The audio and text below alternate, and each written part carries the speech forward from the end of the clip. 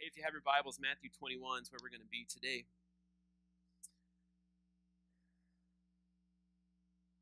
Tis the season to stay up late on Saturday nights, so I hope you're ready to be awake this morning, because I think God has an important word for us through Jesus, and I hope you're ready to be engaged, and it's not my words, it's His words. But before we jump into our passage today, it's been a couple of weeks since I've preached, and since we looked at the last passage, so I just want to catch you up because it's so important what happened in the last passage as to why Jesus says what He does right here and right now. And so if you remember a couple of weeks ago, before Labor Day, we looked at the passage right before this, and it was this awesome passage where where the Pharisees come and ask Jesus a question, and then He says, "I'll answer your question if you answer my question." And He said, "What about John's baptism? Was that from God or from human beings?" And they were like, "Oh no, we're in trouble now."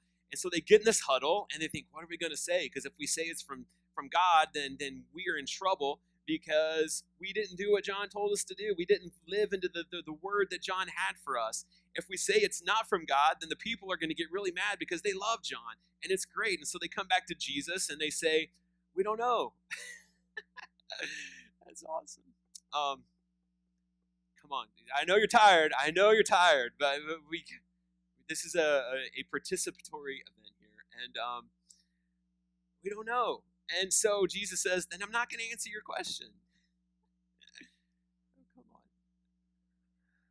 I probably stayed up later than anybody here, and we're going to get through this. It's going to be a whole lot of fun. And so that's what sets up this parable. Jesus tells a parable in the passage that we're going to look at today, but you got to have that backstory. And so if you don't have a Bible, Pew Bible, page number on the screen, we are going to look at a lot of Scripture today, a lot of Scripture. So I hope you brought a Bible. And like I said, if you didn't, there's a Pew Bible, because I think the parable is, obviously it's biblical, but I think the Bible this speaks big into it. So we're going to be in the Old Testament and New Testament all over today. And we're really just going to hopefully let the Bible reinforce what Jesus is trying to say in this parable. And so it's going to be a lot of reading this morning, Scripture, and talking about what we find. So if you're there, and if you would stand with me, if you're able to read or able to stand as we read God's Word together this morning. Matthew chapter 21. We'll start reading in verse 28.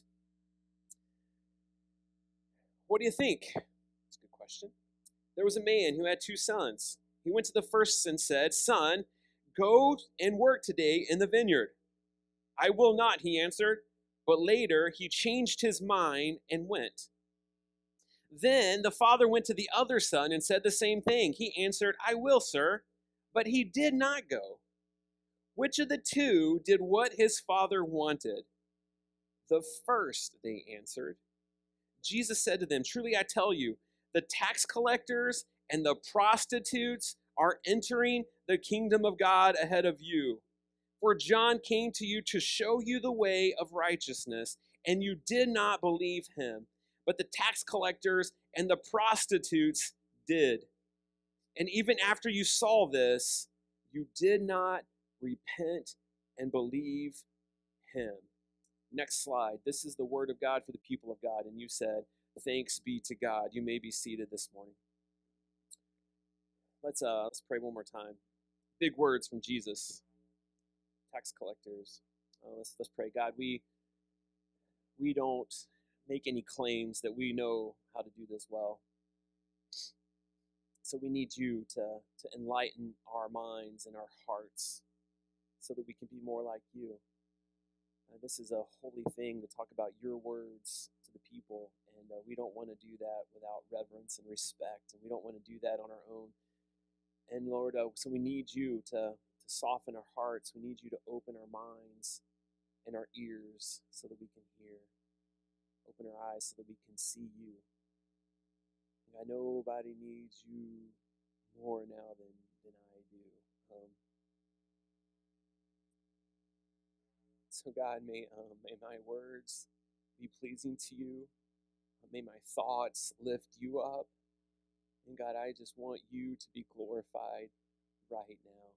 In Jesus' name we pray. Amen.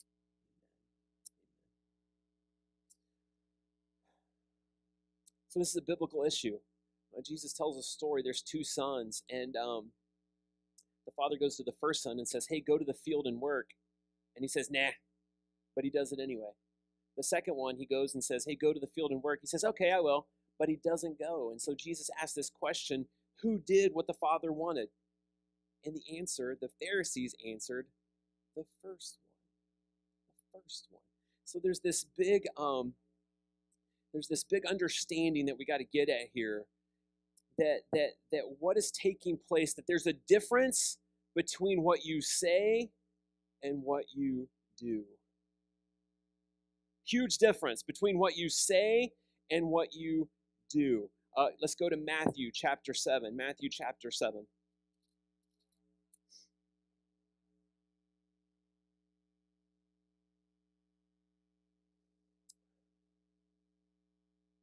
Verse 21. Not everyone who says to me, Lord, Lord, will enter the kingdom of heaven, but only those who do the will of my Father who is in heaven. So not everyone who says, Lord, Lord, will enter into heaven, but only he who does the will of my Father. Now this is a tricky thing because we're not saved by what we do, but our salvation causes us to do certain things. So we're not saved by works, and we're not saved by deeds, and we're not saved. But if we say that, then that means we just do whatever we want to. We get saved, and then we can just live however we want to. That's not what the Bible says. That's not scriptural. It's not biblically based. And that's why Jesus tells this parable. There was a guy that's like, yeah, I'll go work, and he doesn't.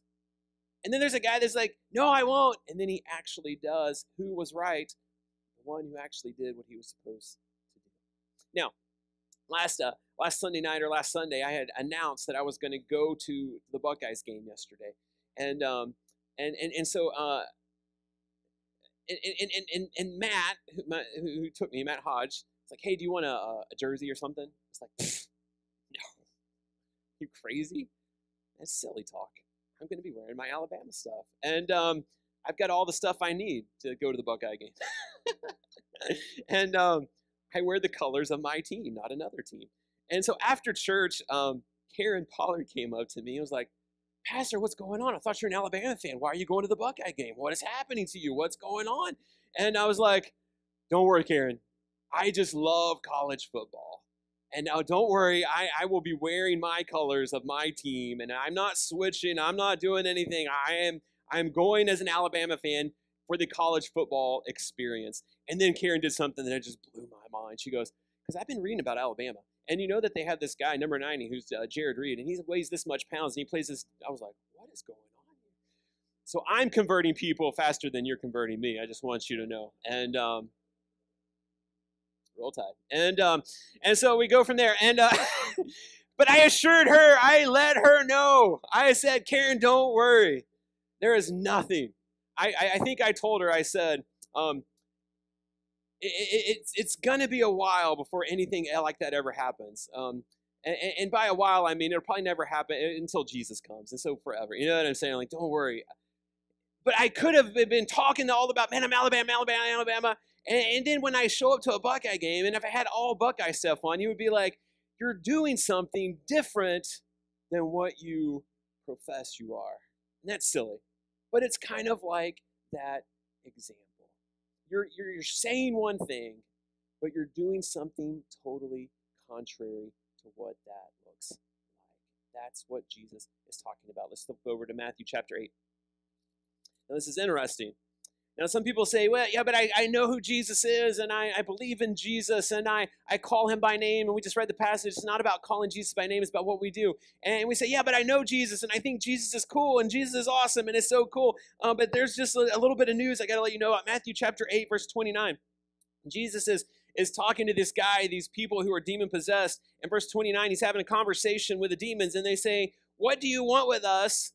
Son of God, they shouted. Have you come here to torture us before the appointed time? Here's the news. Even the demons know who Jesus is.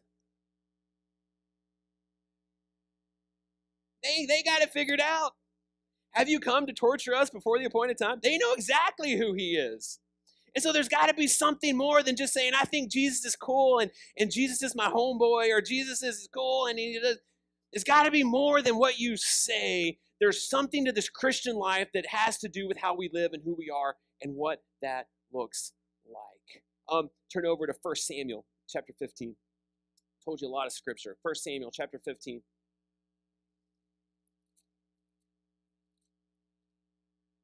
So in this story, Saul goes to battle, and the prophet Samuel told Saul, when you go to battle, get rid of everything. Don't keep any sheep or goats or cow or cloth or treasures. Like, get rid of it all. We got to just cleanse the land. We can't keep any unholy thing here. Get rid of it all. And so then Samuel comes. It's this beautiful, funny story. As he comes to Saul and says, why didn't you do what the Lord wanted you to do? Because instead of getting rid of everything, they kept some of the cattle and the sheep and the goats and whatever. And he's like, why didn't you get rid of everything? And Saul's like, or Samuel comes up and Saul's like, we did what the Lord wanted. And Samuel goes, then why do I hear a sheep in the background? What is that bleating noise I hear? What is going on? Because God told you to get rid of it all, and you didn't obey. And then Samuel's like, yeah, but we were going to offer a sacrifice. We were going to use it as a sacrifice. We were going to give it back to God. And then we have this beautiful verse 22 of 1 Samuel 15. But Samuel replied, does the Lord delight in burnt offerings and sacrifices as much as in obeying the Lord? To obey is better than sacrifice, and to heed is better than the fat of rams. This is mind-blowing because God had set up this whole sacrificial system, and here comes Samuel saying, God would rather you just obey him than give him things. God would rather you just do what he's asking you to do rather than sacrifice and do that whole thing. The whole point of sacrifice is so that your sins can be forgiven, so that you can then obey God and do what he's calling you to do. Though to obey is better than sacrifice. And so in Old Testament, we get this picture in the first book and of what this looks like and how we're supposed to live and what it means. And so it's not just what you say, it's in how you act and how you obey. It's not just the proclamation and it's not just in, yeah, Jesus is cool and I have a sticker on the back of my car and a cross is on my Facebook page. It's not just saying it, but how is your life talking about who Jesus is?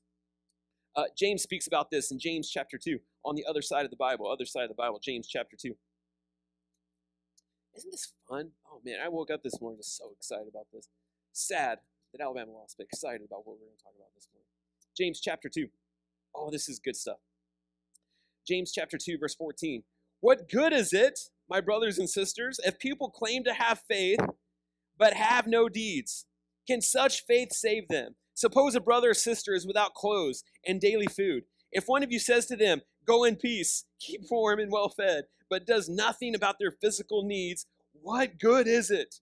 In the same way, faith by itself, if it is not accompanied by action, is dead. But someone will say, you have faith, I have deeds. Show me your faith without deeds, and I will show you my faith by what I do. You believe that there is one God, good. Even the demons believe that and shudder. You foolish person, do you want evidence for your faith without deeds is useless? Was it not our father Abraham considered righteous for what he did when he offered his son Isaac on the altar? You see that his faith and his actions were working together, and his faith was made complete by what he did. And the scripture was fulfilled that says Abraham believed God, and it was credited to him as righteousness, and he was called God's friend. You see that people are justified by what they do and not by faith alone.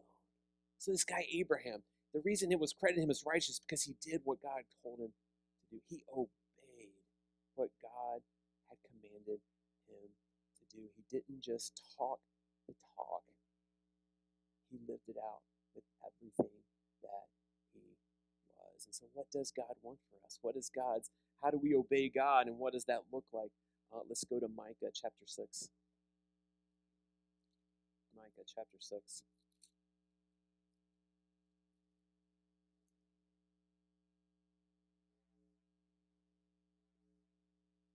Verse number 6 is where we will begin.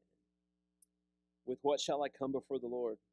and bow down before the exalted God? Shall I come before him with burnt offerings, with calves a year old? Will the Lord be pleased with thousands of rams, with 10,000s of rivers of oil? Shall I offer my firstborn for my transgression, for the fruit of my body, for the sin of my soul? Verse 8. He has shown you all you people, what is good. And what does the Lord require of you? To act justly, and to love mercy, and to walk humbly with your God. What does the Lord require? To act, do something. Action word. To love, action word. And to walk, action word. To act justly, to love mercy, and to walk humbly. And so Jesus is getting at, the first son said no, but he went and did it anyway. And the second son said yes, and he didn't go and do it. Which one was right? The one who actually did what the Father wanted him to do. Because Jesus was saying it's more than what you say. It's how you act. It's how you live. That's what makes you who you are. Let's go back to Matthew chapter 21.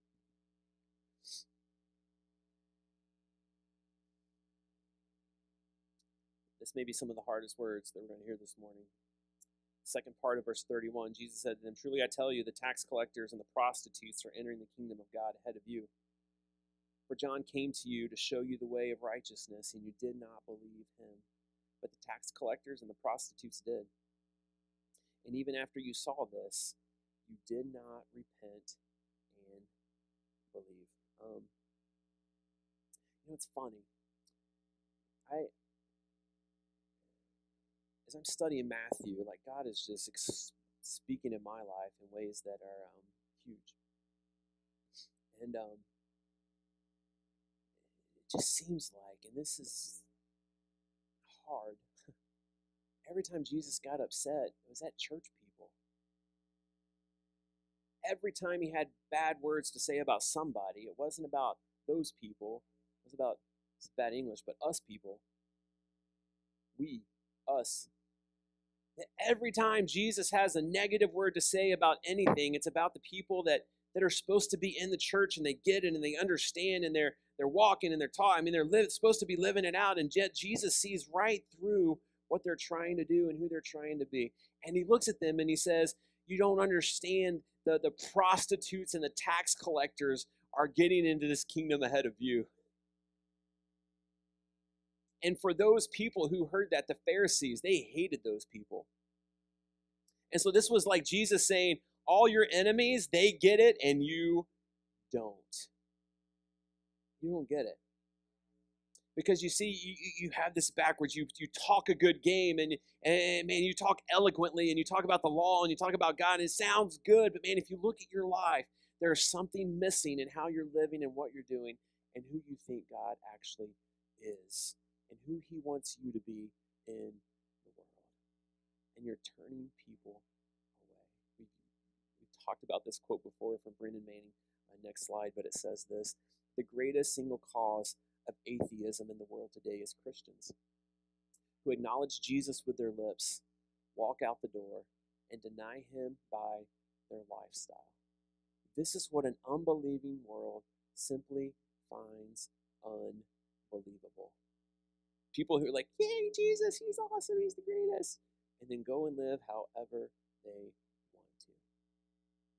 And then people look and say, well, if it doesn't change the way you live, why do I want to waste a Sunday morning? Just being honest. And if there's no difference about how you live and how I live, why I'll just do whatever I want to on Sunday morning. I got a whole Sunday morning. There's no reason for me to go because our lives are exactly the same. And you're professing this and doing this, but there's nothing different about who you are and how you're living and what that looks like. And so there's just no reason. And so there must not be a God if he's not making a difference in your life and not changing who you are and talking about. And if there's no difference in who you are, then there must really not be anything to this whole God thing. So I just won't believe. I'll just go do whatever I want to do. The biggest, single, greatest cause of atheism are Christians who profess it with their mouth and go living exactly the way they want to. An unbelieving world simply finds that unbelievable. Stephen Manley picks that up and takes it to the next level. Next slide. There's nothing more repulsive than wordy testimonies and little life experience. So yesterday we went to this thing called the Skull Session. If you've never been to a Buckeyes game, it's this thing that they go into the old gym, and I love that place. It's so cool. And the band plays, and then the team walks in, and Urban Meyer says something. And I didn't tell Matt I was going to share this, but Matt was so mad at Urban Meyer yesterday because in the Skull Session, Urban Meyer says, "You're going to see a good football team today." He said, and he was like, after the game, he's like, he should not have said that. He told us we were going to see a good football team, and that was not a good football team on the field. A lot of words, people cheering, woo! No action. Did not back up. It's kind of like, I know these are all sports analogies, but last week, the one guy from Arkansas was talking about the Ohio State Buckeyes. Went out, his team lost to some scrub team. A lot of words, no action. I'd rather you tell me honestly than give me a lot of hype and don't back it up. He goes on to say, this is on the screen, in the eyes of the world, there's nothing worse than dynamite phrases and firecracker living. Our communities are tired of a gospel that professes much but performs little. If everyone who stood at our altars, this is huge, and took membership vows, lived those promises, we would be a force to be reckoning with. Our church would have no financial problems if everyone who pledged to tithe actually would. Thank you. If everyone who's saying he is Lord actually submitted to his sovereignty, we would have an unprecedented evangelism explosion. Obedience. Next slide, and then he goes on to say this, and the final test is then actual demonstration in life's experience. It is not what you say, but how you flow Jesus. His life must be seen in the actions of living. This is great. He is not seen in our talk, but he's seen in our obedience. And then I had this huge in my notes. Your actions speak so loud, and we cannot hear what you say. Your actions are screaming at us, and because they're screaming at us, we can't hear what's actually coming out of your mouth. Does your obedience level match your talk level? This is the final issue. We'll discover on the final day of judgment, I believe. We talked about this in our teen class this morning. The judgment doesn't come from God.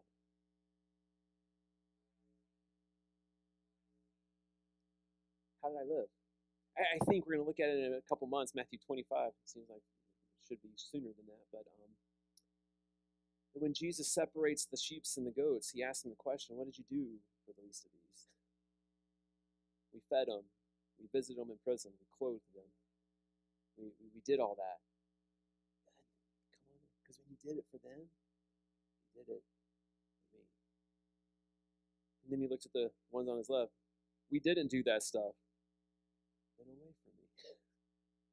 You doers of iniquity. I was trying to show you this is not me.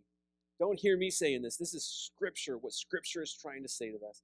So he will take the church, or when will the church realize that we're more than programs and Sunday school classes and Wednesday night programs, and understand that we've got to be living a life every other day of the week, or the programs and the Sunday school classes and the church services, they're just pointless. When are we going to realize that it's got to be more than just figuring out what we're going to do on a Sunday morning and Wednesday night? All that stuff is important. We need Sunday school classes and church services and Wednesday night programs. But if that's all it is, it's just a waste of time. If it's not making a difference in how we live on Monday, Tuesday, Wednesday, Thursday, Friday, Saturday, Sunday, all the days of the week, if it's not making a difference in how we act towards our brothers and sisters, if it's not making a difference in how we see the world, then it's just words coming and going. It's just big talk with little action. It's dynamite phrases with firecracker living. And Jesus is saying here, don't just be people who talk the game, but be people who live and obey with everything that you are. This other guy, and I'm almost done, says this, although this context applies, we'll get to that in just a minute. The parallel judgment is for the Jewish religious leaders. Matthew makes it into a wider congregation. Because Christians, and this is hard to believe, we can become blind to what God is doing in the world around us. And in this, how easily church work degenerates into little more than simply maintaining the institution. with no excitement concerning what God's active grace is doing, and consequently no enthusiasm for evangelism and renewal. We say that we're going to go work in the vineyard, but instead of harvesting the grapes, we spend our time rearranging the stones along the path.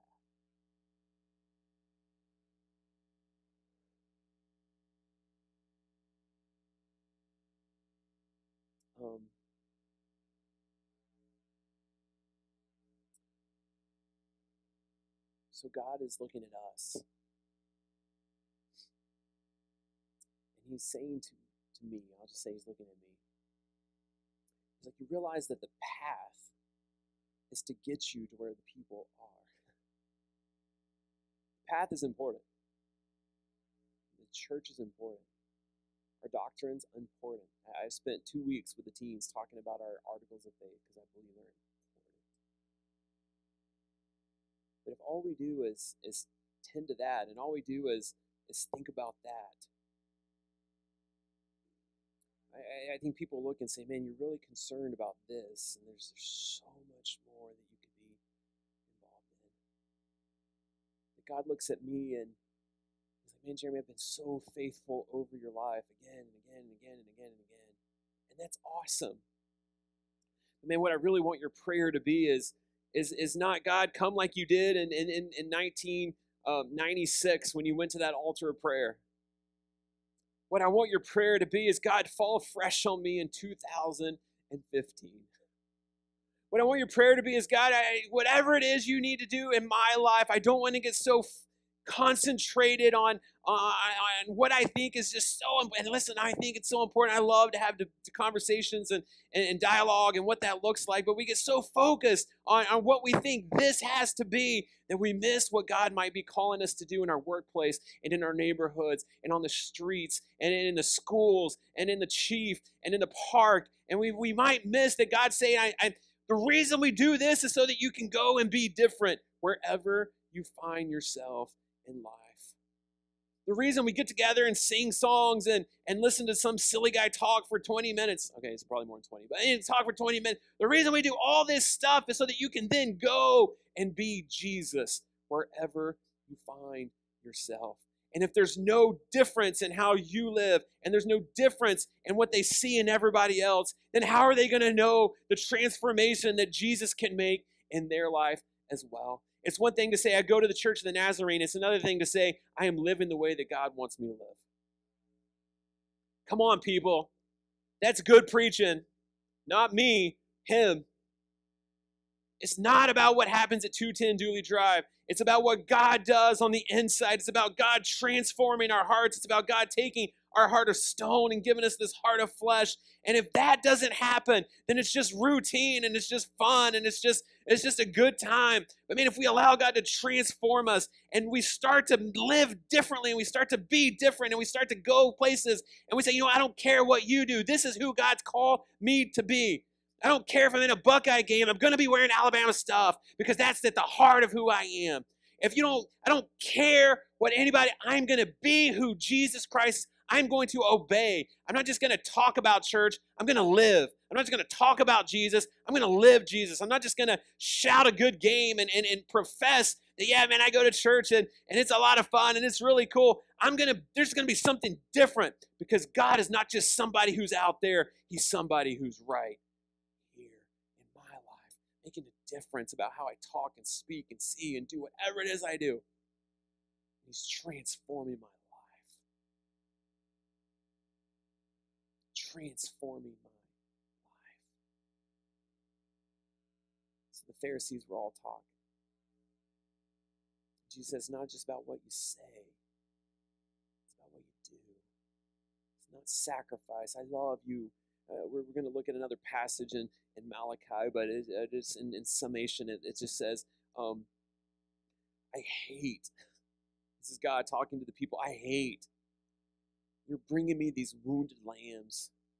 You're bringing me these wounded goats for sacrifice. And it is detestable to me.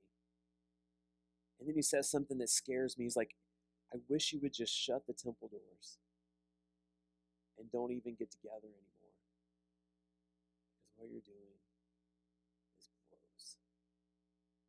just shut the doors, just shut it up, just quit going.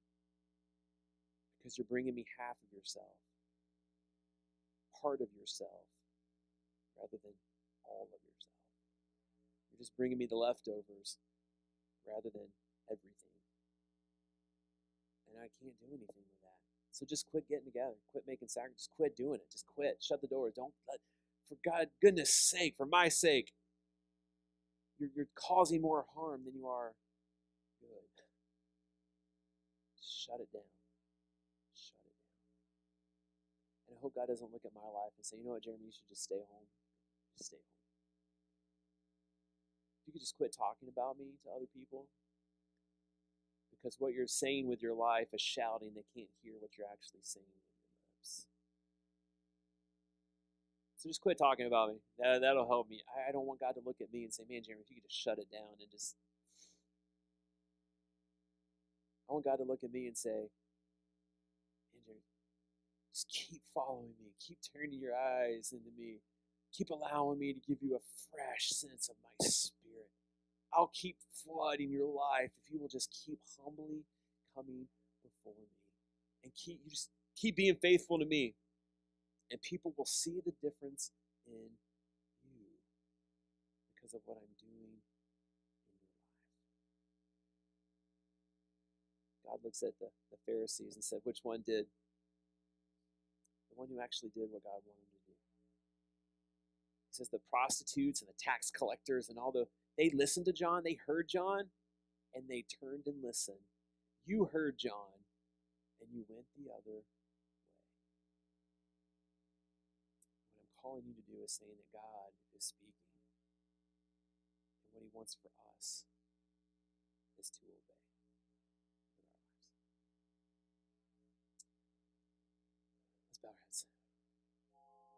May you receive this blessing. May you, Paulding, Nazarene, go this week. And may you not just be talkers, but may you be doers. Not so that you can brag about how great you are, but so that you can brag about how big your God is. Go be doers, not so that you can be arrogant and prideful about how great you are, but go be doers because God has called us to be broken for all those people that we see every week. Peace be with you. We'll see you tonight.